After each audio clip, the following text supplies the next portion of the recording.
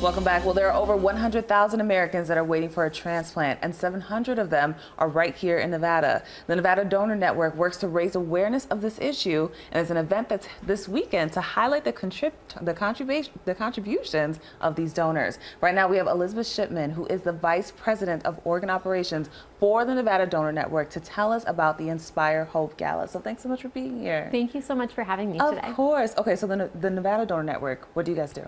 So we are an organ procurement organization that facilitates organ, eye, and tissue donation here in the state of Nevada. Wonderful. So you guys have the Inspire Hope Gala happening this weekend. What is that all about, and what is it working to highlight? Yeah, so our Inspire Hope Gala is our annual big fun event to raise awareness for organ, eye, and tissue donation, as well as to raise money to help bring in transplant services to the state of Nevada. So as you had mentioned, there's 700 Nevadans waiting for an organ transplant, but there's only one transplant center here in Southern Nevada that can provide transplants for kidneys and pancreas. Any other patient has to leave the state to get those services. Oh, wow. So why is this event in particular so important?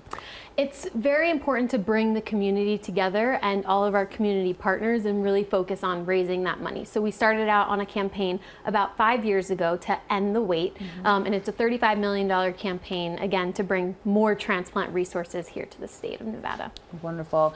And what type of impact can this type of organ have for people? Yeah, so every donor has a profound impact and kind of a butterfly effect.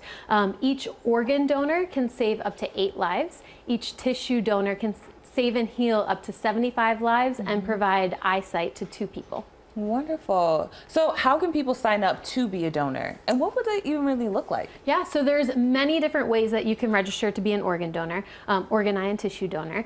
You can go to the DMV and get it on your license. That's kind of the main way. So everyone, please check your license and see if you have that little heart. Or you can go to nvdonor.org and register there. And now on your health app on the phone, you can also register that way. Okay, and then the event that's happening this weekend, how can people get tickets? Are there still tickets available, and when's that happening? Yeah, there's still some tickets available. You can go to nvdonor.org/inspirehope and purchase your tickets. It's going to be an incredible event, lots of entertainment, lots of exciting auction items, and we'd love to see everyone there.